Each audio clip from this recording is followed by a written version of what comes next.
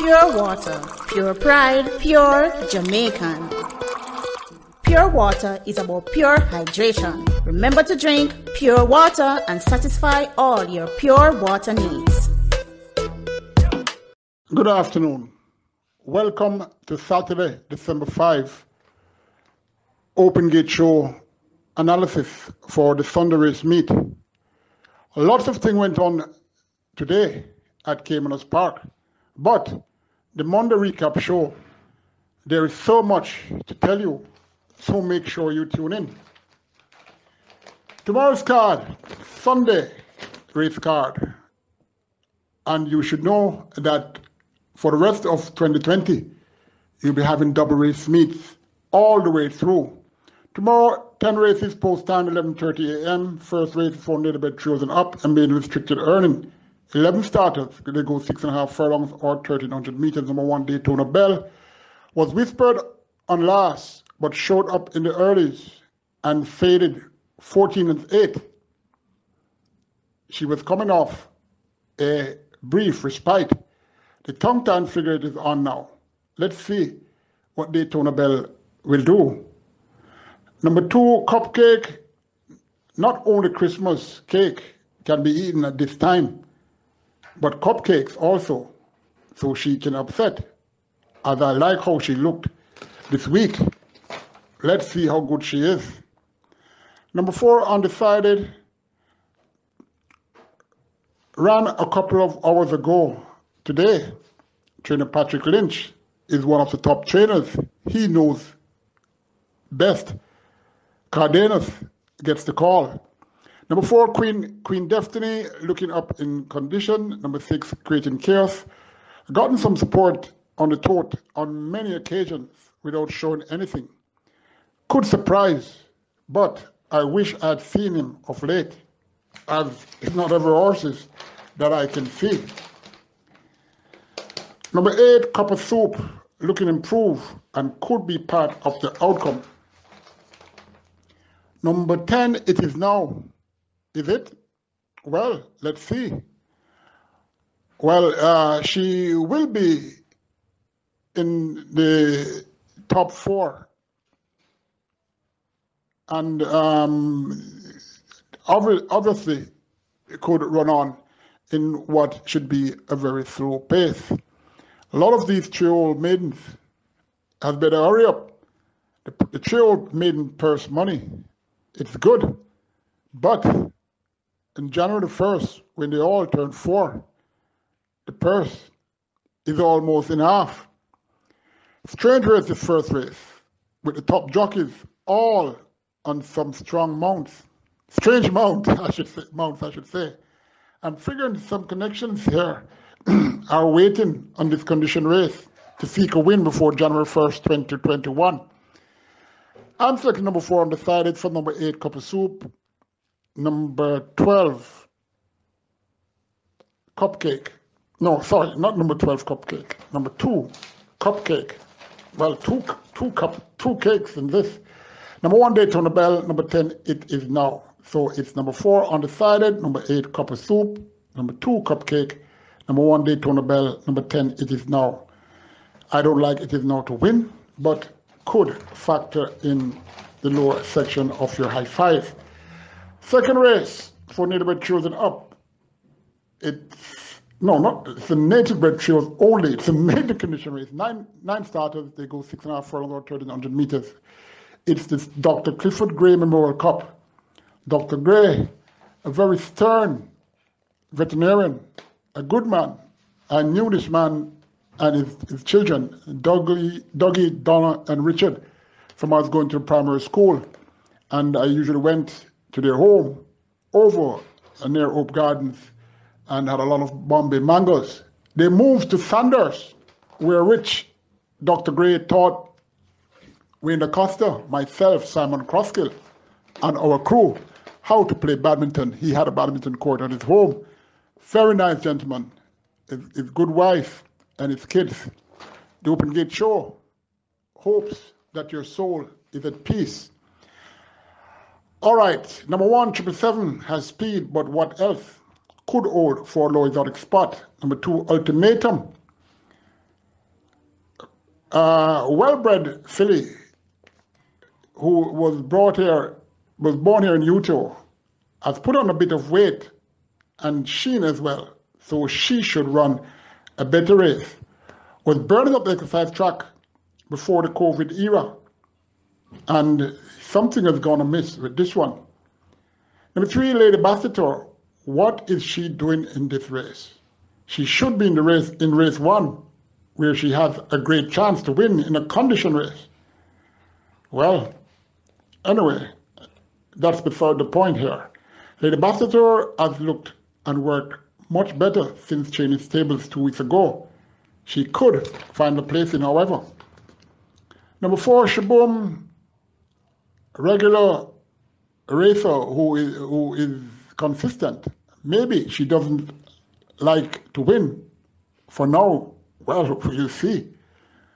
Number 5, Commandante Lunar, coming along and will need a few more races. Number 6, K-Boy, having his 3rd career run in 2.5 weeks. A medium build but very strong looking colt who showed value in both starts. Should improve and have a winning chance with Dane Nelson aboard. Number 7, Angelos, looking a bit better, but will need this race. Will have first-time blinkers for tomorrow's race. Number 9, No Identity, very unfortunate on last. Would have won if the jockey didn't try to hold his balance and eventually fell, just passing the winning post.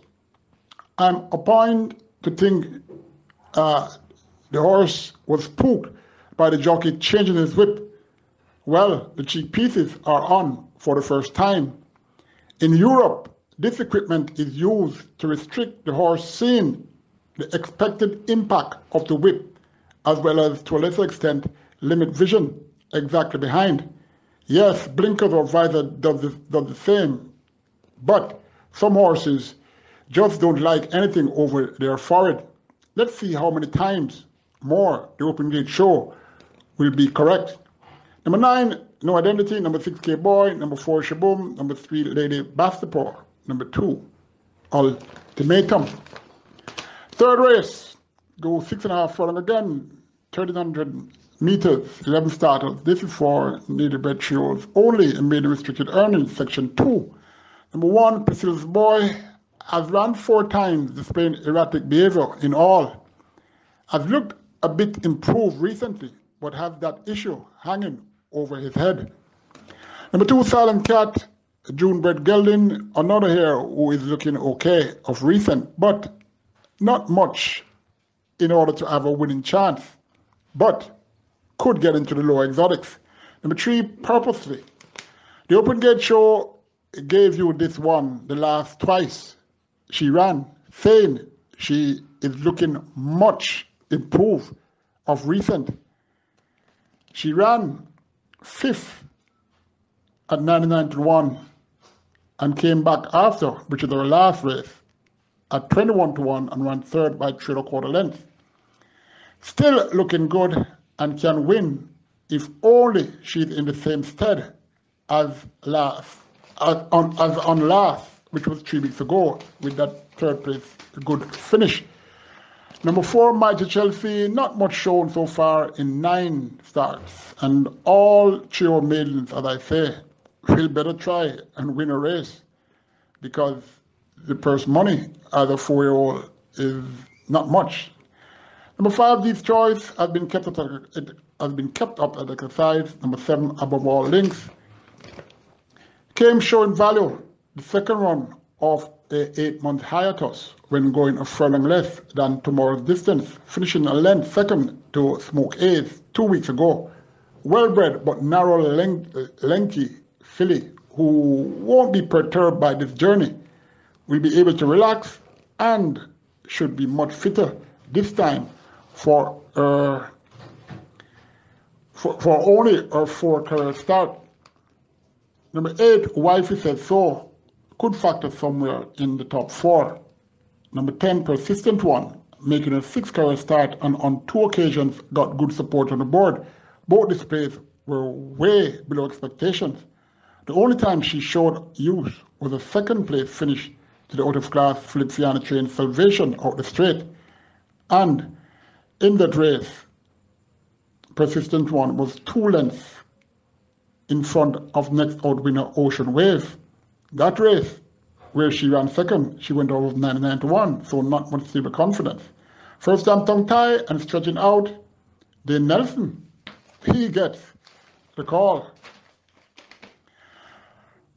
One of these, number 7 above all links, well, I prefer that one. Just for number 3 purposely, number 1 Priscilla's Boy, number 8 Wife so number 10 Persistent One. Race 4, 8 starters, 5.5 furlongs or 1100 meters. For 4s and up, who have never won 4 races in their lifetime. 1 of 2 here for trainer owner Owen Sharp. That's number 1. He can dance. Hasn't danced since breaking his maiden 1 year ago out the straight. Hey, I'm just mentioning that, okay? I shouldn't even be saying anything about this horse. He has no chance.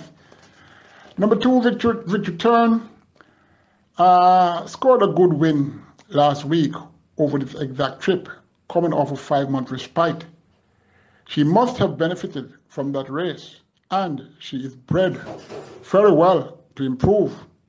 My only concern is she has been working, well, she's been looking very fractious since that last race, of which she was very calm as Job going into that victorious race last week.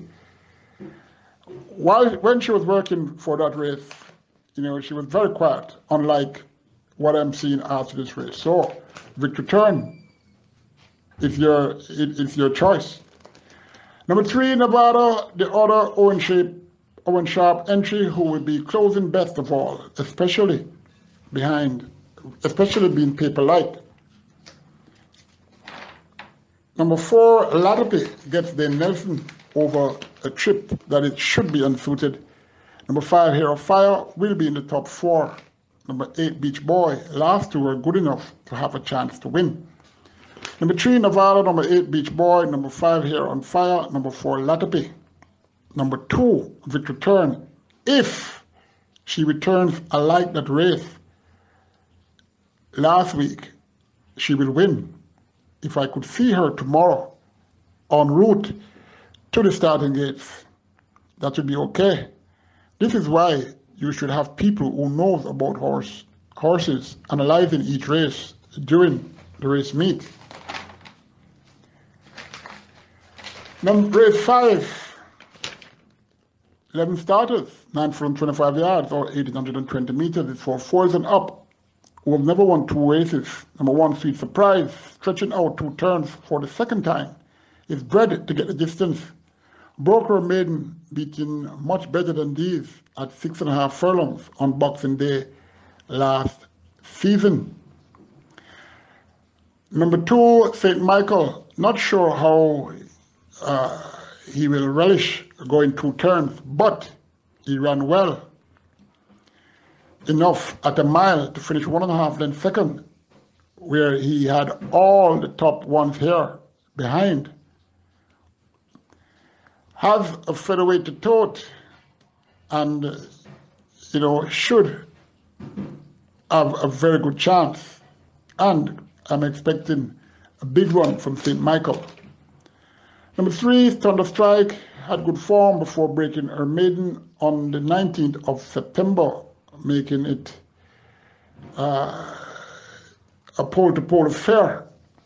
She again facing a few nemesis and could use her good pace for an advantage, even with seldom used veteran jockey, Trevor Johnson. Number 4, Divine Legacy, Anthony Nunes entry, who is another to have won her first race over this 2-turn course, bettering most opponents here. Then came off almost a 10-month hiatus last week, showing 0. So Divine Legacy should be better for the run. Number 5, Funky Fashion, did the funky dance for Connections when breaking her maiden 2 weeks ago. Number 6, Sea Cruise, privately sold after his last race on November 14th. Looking in better condition and experiencing 9 from 25 yards for the first time, his fitness is suspected by me, even though one of the earliest on the exercise track in the mornings, and I don't possess night vision as in yesteryears, but it's likely he ain't fit, at least at present. Number 8, out on a limb. One of 2 here for trainer Wayne Parchment, of which both his entries will be attempting this 2-turn trip for the first time. Number 9, Nez Perce is the other Parchment entrant, broke his maiden at a mile, beating number 11, Hardworking Man, in a head bob. Should get a distance, and stablemate number 8, out on a limb, could ensure a good pace is set for Nez Perce to run on up the stretch. Number 10, Miss Hazel, yet another to have had its first taste of victory at a mile. She ran a very good second to number 4, Divine Lexi, over this distance of 9 furlong 25 yards on the 18th of January, and followed up to win that 8 furlong race, breaking her maiden. Is she in the same zone now? Maybe, but I'm not sure how total she is at present. Number 11, Hardworking Man, still another to gain his first win at a mile. Has good form then, but not in the present vein. Top 4 on credentials. Number 1, Sweet Surprise. Number 2, St. Michael. Number 4, Divine Lexi. Number 9, Nez Perce. Number 3, Thunder Strike. Race 6. Before I get to race 6, let me remind listeners of the Open Gate show. When I analyze, I expect for you to go further and look and make your selection of of the analogy that I've given. I'm not that good in selecting 3 horses on a race day.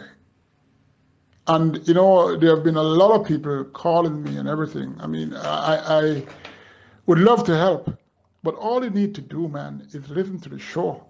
For example, today show, I mentioned how Superluminal looked, that he's back to himself, and, you know, he must be given a very good chance. I also mentioned several horses today that ran well or even won at good odds. Listen, please. 6 race, 14 starters, 5 furlong straight or 1,000 meters straight. For native farmers and up with number 1 3 races. For number 1, Donald Trugg only had 1 run this season so far. That was on July 12th, getting 2-1 on the tote, going 4 furlong straight. Broke slowly in that race and finished 10 and 10th. Love the straight, but. Number 2, Chris Hanley has had frequent runs coming off a layoff and getting lots of support at times. And it doesn't show anything. Riddle me this, riddle me that. Gets this riddle. He is well, but perhaps not. If he is well, then it's an early Christmas present for connections. What's their guess? We go to number 3, Pirat. He's seeking a hat-trick of wins. Trainer Patrick Lynch is teaching how a good trainer wins with ordinary horses. Approximately 93% of the current trainers can't do that. Seeking a hat-trick of wins again is tougher, though, this Pirat, and he will have to settle for a minor slot. Number 4, She Says Yes. Last time she said yes was on July 26th. Her last 2 starts were very encouraging, and she should say yes again. But will she win? As she should be more focused, at least, than that good one last week when she got 42-1. Number 4, Golden Emperor, only needs to break better out the gates to get into the low exotics. Number 6, Estelita, has number 3, Pirat to overcome. Number 7, Sacrifice. One of 2 here for trainer Fitzgerald Richards. Slick Customer did Sacrifice, who ran second twice out this course already. Number 8, It's a Wrap. Didn't do all that badly over this course. And last, must be fit now, and already won coming out this 5 furlong straight downhill trip. I think this horse needs to be made fitter though. But don't be surprised if It's a Wrap gets into your exotics. Number 9, Ride with the Mob, the other Fitzgerald Richards entry, who ran with stablemate number 7, Sacrifice, last week and did well to finish 1.5 length third to Isin Behavior and Cora, while that one was weakening into 9th place. I'm speaking of Sacrifice. I didn't like how this one returned to the undecided enclosure. So I'm expecting a better run from Sacrifice, unlike number 9, stablemate Ride with the Mob here. Number 10, Blue Attitude, was only 3/4 lengths second to Doom Patrol and 3 lengths in front of Quantum Dancer, who recently best a fair field of horses out the straight. Number 11, Luminous Power, fairly consistent gelding who should find a low exotic placing. Number 12, Coita del Exito, ran out the straight 3 times, showing nothing. It's coming off just over a 3-month respite, doing most of her work in the equine pool and at the beach. Loves it fresh, and although ran okay against better in the past, I am bypassing her here, at least for a win. Number 13, Just Say a Word. Tried to say the word last week when leading up to the furlong point, before weakening 3.5 lengths fourth to Isin Behavior and Cora and Ride with the Mob, going 7 furlongs. Ran third over this route in only attempt there. Decent chance with Ahmed Robles tomorrow. Number 14, Big Dream. Speedy animal who is well drawn. Has been having issues holding his gallop. Number 2, Chris Hanley. From number 4, She Says Yes. Number 7, Sacrifice. Number 13, Just Say the Word. That's the top 4 here. For the exotics, number 3, Pure Art, and number 10, Blue Attitude. Let me project again why I analyze so many horses in each races. You have people who play this trifecta and superfecta and I5, as well as some who likes to buy outsiders. So I'm just giving my opinion. You can't please everyone, but you please some and displease some. And those that you displease, you will please them in some other way. All right, let's get to race 7. 4 trills and up, claiming tag 700, 750,000. 9 starters, they go a mile out, 1,600 meters. Number 1, Innovator, ran well enough on last over this distance. And when he finished third, 5 lengths behind Princess Anne and Dante, down a notch in the claiming ranks, and now expected to be more focused this time around, especially with Dane Nelson aboard. Number 2, Leak Out, was 2 lengths in 5th place behind Innovator and last. That's a similar race that Prince Anne won, with Dante finishing second. Was unlucky at this tag when half a length second behind Secret Traveler on October the 17th. Would have won that race. Very unfortunate. I'm expecting Leak Out to try and come good for this race, but it's likely to find Innovator in a mean mood. Number 3, Pleasant Secret, up in claim after that 2nd place finish to Key Witness at 6.5 furlongs, but is lightly weighted and is fit, should be on the board. Number 4, Carolando. Look good when sneaking a fast workout on the backstretch in the dark Thursday morning. Another who steps up in claim, but could still factor somewhere in your exotics. Number 6, Salah. Shocking, he was claimed for $1 million on August 15th. He has not looked the part since and has been active at the beach and equine pool aplenty. However, it's from a barn that can make them come alive. Number 7, Royal Vibes, taking train around Derby a while to have this 10-year-old being competitive. Well, Overcraft really showed a lot of dash today. Trainer Ryan Darby, his entries, you can't afford to underestimate. Royal Vibes is the second claim from Wayne Acosta, Overcraft of recent, Overcraft of the other. Royal Vibes, he looked well, galloping 6 furlongs on the 29th of November in 1:16 flat. Number 9, Azaria, been a while, she hasn't performed, but must not be totally ignored.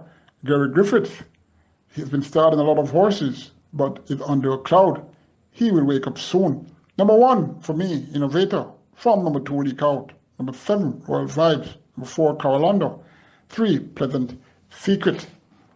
And you could tuck number 9, Azara, in the lower order of your exotics.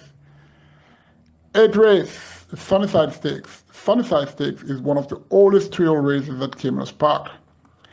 This trail race is for fillies only. It's made a special weight. 14 starters, they go the minimum round trip of 5 furlongs. 4 debutants, those that have exercised plenty in company have a distinct advantage. That's why top trainers always have the edge over the small trainer, because these babies, it's best for them at times to work in groups. Small trainer hasn't much horses to do that. Anyway, number 1, Silver Soul, will need more time. Number 2, Letters in Gold. First of 2 here for Gary Griffiths, the most experienced horse here, but shows nothing as yet. Number 3, Turn on the Light, the other Gary Griffiths horse. Has improved a bit since the debut run on October 11th. Number 4, Let's Get It On, will take some time. Number 5, Tequila Blue, showed some value when last time with first time Lasix. Stretching out to a mile in that race. Now it's cutting back over the minimum round course with first time blinkers for Gary Sebrati. Number 6, Lady Commander, yet to show her worth and may try doing so tomorrow.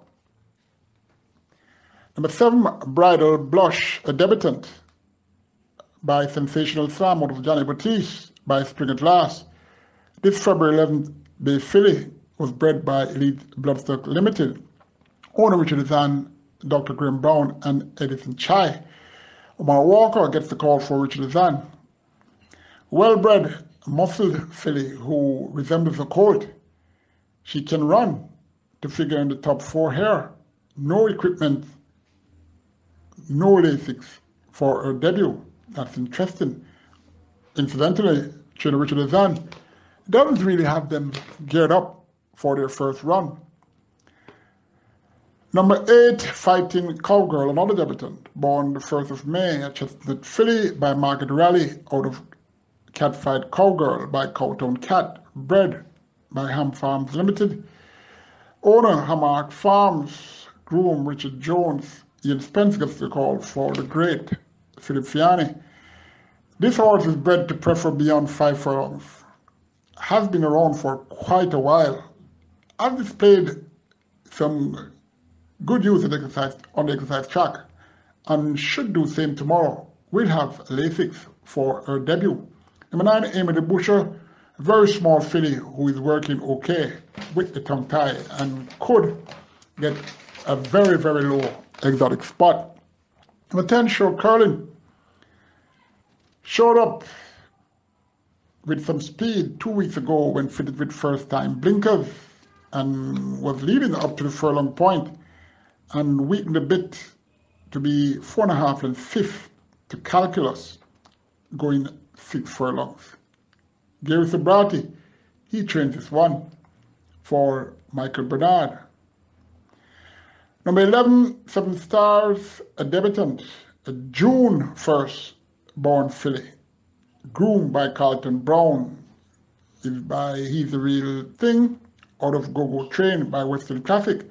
Breeder Victor Bright, owner and trainer Louis Richards. Small, late bred filly who can run. Been around for a while long while, I should say, and makes her belated debut, could produce an upset as she's very speedy. No Lasix, but gets the tongue tie on for her first start. Number 12, Justin Blessing, continued to be kept up on exercise, and she'll be having her 5th career start with first time tongue tie tomorrow. Looking very sharp at exercise, and I'm expecting her to do well. Number 13, Magical Mood, a debutant born the 31st of March, Chestnut Filly by Freda's Vision out of the ladies scored by even score, bred Iron Valley Estates Limited, owner Balkrishnan, second Mirage, groom Tamale Brand, then Nelson Rice for the leading trainer and current champion trainer Anthony Nunes. I find this filly very interesting, but I'm not expecting this one to win. Will have Lasix and tongue tie for her debut. Number 14, Awesome Choice, well-bred filly whose first 2 career starts were pleasing, but those after were very disappointing. Gets tongue tie and visor off, can run on, but she has to be in that zone as in those 2 August run. A race that should have a lot of speed, and I must emphasize once again, you have horses that work alone, they will go well, but in a race, when a horse comes up beside them, they get nervous or uncomfortable. So, as I said, bear in mind that these top trainers who have a big barn and work their horses in 2s and 3s. Babies, big field, lots of speed, anything can happen.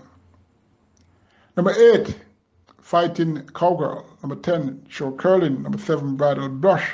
Number 12, Justin Blessing. Number 11, 7 Star are my top ones. Number 13, Magical Mood, could be part of the low exotics. Race 9, 8 starters, 9 furlong 25 yards or 1820 meters. It's for trails and up, imported trails and up, as well as native bred trails who have never won 3 races in their lifetime. Number 1, Tomahawk, travails this 2-turn trip 4 times now. Won there just over 3 weeks ago and placed second twice with 1/3. So Tomahawk loves this course. Has more to find though for a win. Number 2, Awesome Treasure, first of 3 for trainer Gary Sobrati here. Run below expectations with first time Lasix on last. Is stretching out to a distance she is bred to enjoy, but may have another date in mind to be more focused. Maybe, though, getting another run against stablemate Another Affair and the Nunes train One of a Kind. This American bred filly can improve and do well. So don't be surprised if she fights out for the top 2 or 3. Number 3, One of a Kind, very consistent colt, won't get enough pace to close at for a win, but could be up in the could be earlier in the pace, of which it would get One of a Kind's rhythm out of sync. Anyway, these are trios, and they can improve. Will take on Another Affair once again. Number 4 favorite is from the stables of Gary Sobrati. Came tuned to win last week. Has more to find against these, but could find a very low exotic spot. Number 5, Another Affair, improving filly who ventures around 2 turns again. Very reliable and should take advantage by controlling the pace against main rivals One of a Kind and Awesome Treasure. Number 6, Chinamax, 57 kilos against some good trios, ain't a simple task and should have it tough. Number 5, another affair. Number 3, one of a kind. Number 2, awesome choice. Final race, 16 starters, 6 furlongs or 1,200 meters before children up to the claiming 250,000 with 5-year-olds who have never won 2 races, as well as 6-year-olds who have never won 4 races in their lifetime.